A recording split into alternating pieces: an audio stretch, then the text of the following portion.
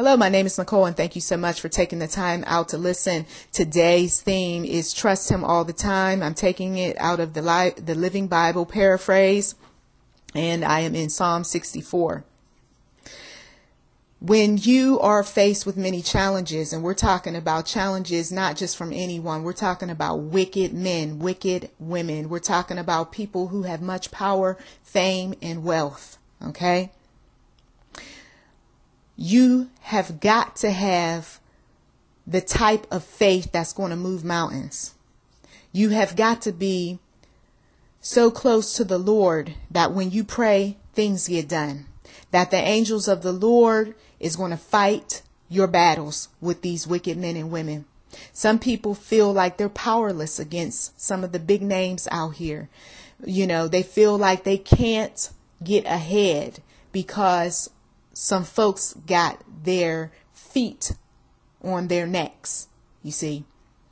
When you know that there are individuals that are like this in your industry, it would make sense that, number one, confess your sin. Because to be amongst some individuals that are wicked, chances are you did some unrighteous things.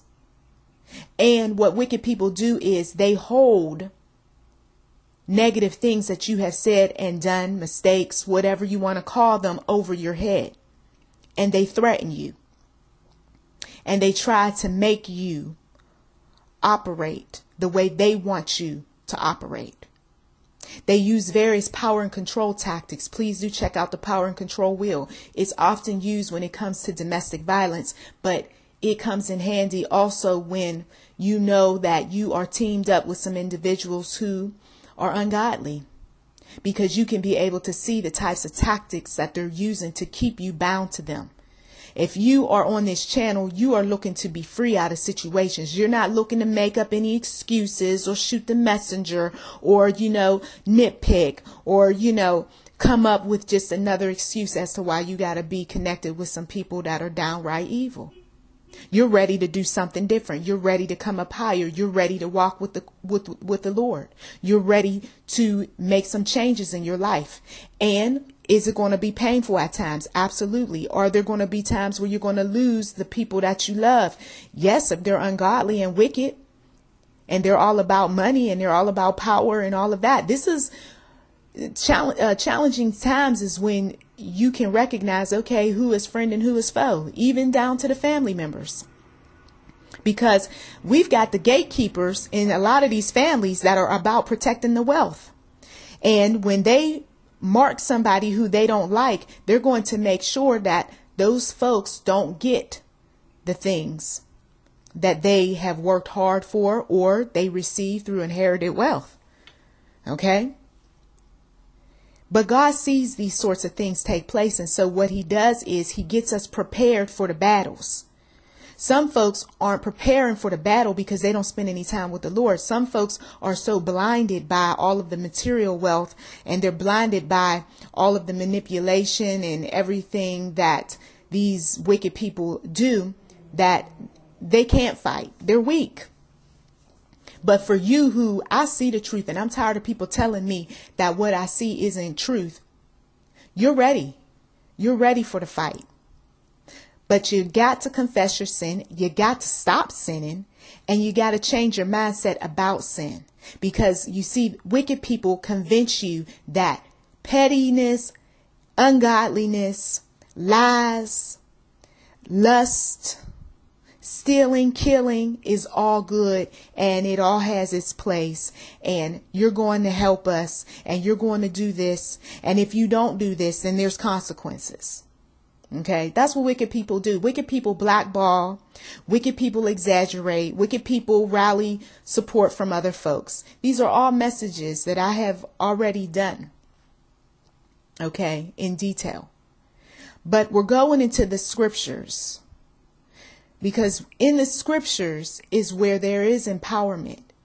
This book isn't to be taken lightly. That's why the enemy uses people to say, don't believe in that book. That book is a bunch of fairy tales, because the enemy knows that There is power in the word. And he knows that when you walk with Christ, that you're going to destroy him or his plans. Okay, the things that he keeps using against you to get what he wants, not what you want. Initially, it looks like you're in the mix, but the truth of the matter is that it's about him. It's about who he likes the most. And then he eats them up. He destroys them. He steals from them. He confuses them. He takes from their families. Some of you all have been victims of this, and others you have witnessed people's careers steadily decline. People's health steadily decline. People's wealth steadily decline. And you said, well, I don't want that to happen to me. So you worked out certain deals. Some of you all, you weren't a part of it, but you know some people who were. And they are crying and they're pleading and they're asking for all sorts of help. They're asking for some support. They want to know who knows who in order to get certain establishments done away with. Psalm 64. Lord, listen to my complaints. Oh, preserve my life. Some people, they're concerned about their lives. They're concerned about their families' lives. Because wicked people do threaten to murder. And some have a long history of killing off some people. I shouldn't even say some. There are many, especially in the upper echelons of different establishments. Blood is definitely on their hands. And we can sit around and talk about why and, why do they get away with what they get away with. It's not even an issue of why. What we need to be focused on is what is God going to do? And how can we be used effectively in order to get some things done so that the madness can stop? Lord, listen to my complaint. Oh, preserve my life from the conspiracy of these wicked men. Notice conspiracy has been thrown around a lot. Even when there is no conspiracy, there's just fact. And some of these folks that people thought were quite dumb and ignorant and, all you're going to do is rap certain songs and, you're going to just keep the masses entertained. They started getting some intelligence about what is really taking place and how they're being used to hurt others, how they're used to get property and get connections and destroy people and all of that. And so they start running their mouths, and unfortunately things happen to shut them up. But there's still people talking, praise God, and there's still people walking away from certain groups, and there's still people destroying some of the wicked's plans, and praise God for them, even at the expense of their lives. And I'm sure you can think of some recent celebrities who they didn't just happen to pass away because of this illness and that one. A lot of this stuff lately has been systematic. The Lord showed me in the spirit. And you can do the necessary research if you don't want to go with the spiritual realm and what is truth. You can definitely do your research, and everything that the Lord shows is backed up with evidence and proof. And so those individuals who have tried to alert the masses, well, they're in a better place. Praise God. If they were believers, if they trusted in the Lord, and if they just made peace through their suffering. Lord, listen to my complaint. Oh, preserve my life from the conspiracy of these wicked men, these gangs of criminals. Okay, that's what they are. They got some fancy names, some entertaining names or what have you, but these gangs of criminals. Okay, they cut me down with sharpened tongues. All right, some of you all whistleblowers, some of you who have spoke truth even to your own families. They cut me down with sharpened tongues. They aimed their bitter words like arrows straight at my heart. So some of you all have even experienced heart attacks and, heart ailments, rapid pace hearts and anxiety and all of that, right? Because their words are shooting straight into your heart. They're stressing you out. They shoot from ambush at the innocent.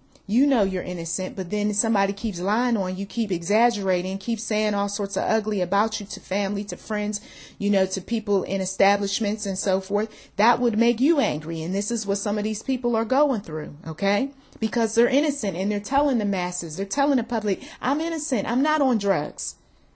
But there's people around me that will put drugs around me or put drugs in my drinks or put drugs in my food so that I'm addicted again, so that I cannot continue to speak the truth to you all. Some of these folks are saying, I'm innocent. I was innocent. The dead will even speak, right? If God allows it, the dead will even speak. That was innocent blood that was shed. Suddenly the deed is done, right? We see, the caskets on television. Another one gone from us. The deed is done, yet they were not afraid. You see, as you get older and more mature and you get tired of being used and abused, you're no longer afraid. The youth, right? The ones that's so concerned about what someone might say or might think and all of that. The mature, so-called mature individuals who, I don't want to ruffle anybody's feathers. Why? Because you got something, right? You got something that you're trying to protect. You got family and all this other stuff. But sometimes you got to rock the boat. And they're not going to take everybody out. They just might take you out and you might be the martyr. But then it may not be you. It may be somebody around you. But I just don't want that to happen. Some things are going to happen. If Jesus died on the cross, you might as well just accept the fact that there's going to be those people who are going to speak truth, and they are going to die as a result of speaking truth in all its forms, not just gospel, but all its forms. Right? And they were innocent. But the enemy is going to paint the picture as if they were guilty all along. And that they had never recovered from drugs, and they had never, got their lives cleaned up, and that they were always messed up. And then they're going to put them out there on all these different shows to show you just how messed up they are, right? Right? And you're going to believe it. But why? Why suddenly are they painting an ugly picture when you haven't heard from this person in a while? And then when they do finally come out, they start telling truth about this group and that group and all the mess that they went through. Why would they do that? Because they don't want you to value what they say. They are discrediting them. And so if you don't do your research and you don't look and study and find out, not just the scriptures, study and show thyself approved unto God, right? But you're also studying and finding out about what is it that, they ended up dying for. Then you're going to be manipulated just like they were for a long time before they woke up.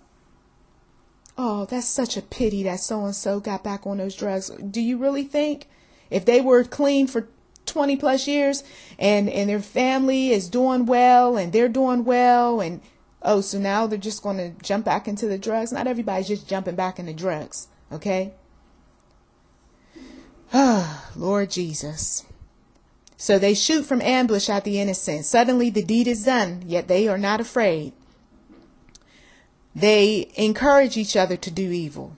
Now, I talked about they are not afraid when referencing, the innocent. But then the evil ones, they are not afraid. They're not afraid of what the government's going to do. They're not afraid of really being found out when they got enough layers and layers of protection upon them with all sorts of front groups and social circles and, fan clubs and, all of this. They're not concerned. They encourage each other to do evil. Oh, so-and-so said that about our organization. Yep. Went on television, started running their mouths. Starting to make, books and, videos and everything. Oh, really? Okay, well, we know what to do. Oh, so you want me to take them out? Yeah, go ahead. There's some folks that we can call on. What's their weakness, right? Play on that weakness. What is it that the public already knows about them? Okay, well, we'll just orchestrate a story real quick that will make the public think that, they went back on drugs or, they're back to collecting guns again. I mean, come on now. This is elementary. The public, they'll believe just about anything. I mean, along with the police and, law enforcement. I mean, come on now. We did it before. We'll do it again. This is the kind of stuff that goes on behind the scenes. There have been those whistleblowers who have alerted the public about the negative folks, the wicked folks, the opportunist folks, the powerful individuals. They will even say it's a very powerful group that's behind this and that, right? And some folks got all sorts of names for these groups. And then they didn't want the names being spread around. So then they started associating the names with just about anything and everything. So this way the public wouldn't take some of these secret groups, dare we say it, seriously. Because, well, if you calling everything Illuminati, you ain't going to really pay close attention to the real Illuminati, who most likely changed their name or has no name. But you so focused on calling everything and everybody something. Meanwhile, you're not paying attention to, some of the other details that are taking place, the story unfolding, and who's next on the list to go. Okay. So what do they do? Verse 5 of Psalm 64. They meet in secret to set their traps. Okay. This is real. It's not conspiracy. Okay. Some people do it at the workplace, right? Ooh, so-and-so's always in meetings. And then when they come out, they're looking quite happy. When they went in, they was looking all troubled and upset and worried. Then they come out, they're all happy. And then a week or so later, somebody ends up out of a job. They meet in secret to set their traps. He will never notice them here, they say. They keep a sharp lookout. Notice, how is a group going to keep a sharp lookout? They're going to use media. They're going to use media. They're going to use those folks, that don't like their enemies, that they have made you not like, so that you can report back on just about anything and everything, where they're going, who they're seeing, what media outlet they spoke to. Paparazzi does more than just run around and take pictures. They follow folks and report back and get paid quite handsomely for the pictures and for, anything that they can get their hands on concerning what a celebrity is up to. So the eyes are everywhere. That's why you get the one eye symbol here, there, and everywhere, communicating who is affiliated to who and what this particular topic is about here, there, and everywhere. And then you got signs and color schemes and symbols. So they keep a sharp lookout for opportunities of what? Crime. That's the whole point of it all. Crime. How do we get more money? How do we get more opportunity? How do we get connected with this group and that group? What do we have to do? Who do we have to kill? Who do we have to steal from? Who do we have to overthrow? Who do we have to befriend? They spend what? Do they spend what? Just a couple minutes coming up with this stuff? No, that's what some people do with their research. They come up with a few, pieces of information and then they put it everywhere. No, people who orchestrate wicked schemes, they spend long hours with all their endless evil thoughts and plans. While you're sleeping, they're staying up in the wee hours of the night coming up with something else. Because why? Some of these wicked people are petty people. Illogical. They will destroy an entire group or even kill a person just because they said the wrong thing, did the wrong thing. Or, hey, for sport. Some people enjoy killing people for sport. Verse 7, but God himself will do what? Shoot them down. But when, Lord, when? Let's not be concerned about when, because when is a distraction. Why is a distraction? Okay. Of course, the enemy's going to come and use, dare we say it, intelligent minds to nitpick on the scriptures. While you nitpicking about everything you don't like or don't agree with, the enemy is up to all sorts of schemes, spending long hours coming up with his plans to keep you distracted, brainwashed, mind controlled.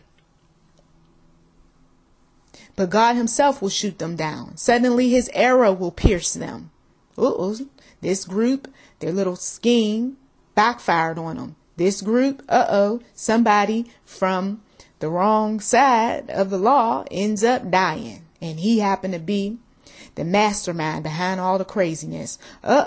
Somebody's son ended up dying because of some mafioso affiliations or some type of connections. And then this one was talking, so now we're seeing some divisiveness between the wicked groups. They don't get away with too much of anything when it all is said and done. It seems like it on the surface, but then karma, justice, God himself will shoot them down. Suddenly his arrow will pierce them. They will stagger backward, destroyed by those they spoke against. All who see it happening will scoff at them. Then everyone shall stand in awe and confess the greatness of the, listen, miracles of God. That's a miracle that family ended up coming down. The whole establishment destroyed. That's a miracle that those folks got out alive. After all that mess that man did and his, partners, that's a miracle that they finally stopped having all them entertainers parading around doing all that dirt. That's a miracle. See, that arrow that God shoots against them can come in many different forms in many different ways. When you think that the arrows come in one way, it comes 5 and 6 and 7 different ways. Okay. Then everyone shall stand in awe and confess the greatness of the miracles of God. At last, they will realize what amazing things he does. See, at last, because up until that point, some of you all going through much trial, I don't see God doing too much anything. Hang on for a while. You're going to see some things and you're going to be amazed. That is so amazing. Oh my goodness, there really is a God. He's really working on my behalf. Oh my God. Some of them fall over because they're just so excited that finally God got their back on something. And then in verse 10, and the godly shall rejoice in the Lord and trust and praise him. What does it say? It's the godly. It's that woman who says, hallelujah, praise the Lord, right there on the television. Okay, screen. Oh, she's a believer. Yes, Lord Jesus. Hallelujah. Thank you, Lord. Justice was finally served. It was nothing but God. I tell you, it was nothing but God. Yes, Christ is at work. I'll tell you that all these years I just prayed and prayed and prayed. And finally, that group is done away with. Oh my, thank you. Thank you. And all these years, I just can't believe I didn't believe that God was alive, that he was, real. You see? And the godly shall rejoice in the Lord and trust and praise him. Trust and praise God for what you want him to do in tearing down establishments, in doing the types of things that is going to change places like Hollywood, change places, Lord Jesus, like the gutters across America. Lord Jesus, I'm seeing things in the spiritual realm concerning people like Trump, as well as Trump himself. God is doing a number of things. And sometimes it takes some of the most unlikeliest people to get the job done, whether they're in the front line or whether they're behind the scenes. And I'm seeing people like Hillary, and I'm seeing people like Bernie Sanders. Sometimes you don't need to be out there in the open. Out there in the open, you might end up being that puppet on strings. A lot of the most powerful people, I'm talking about on the righteous side, you don't know their names. No more than you know who the devilish people in some of the secret groups that kill, steal, and destroy are either. So understand that there are godly people on the right side that you don't know about. And their groups are indeed secret. And then there are those individuals who are evil on Satan's side. And you don't know their groups either. You just know of them. Because on either side, they can't let too much information come out. Because, of course, people would destroy plans. I thank you so much for taking the time out to listen. Understand that God, he will amplify scripture on any situation, on any modern day topic. and that it's not always about what happened back in the day with David and others. These things are going on right now. Right now. Ask the Lord to protect your family from all harm and danger. There's wars and more wars coming up ahead in these last days. So you might as well brace yourself. And to God be the glory. Please do check the description box for anything related to your situation. And thank you for listening.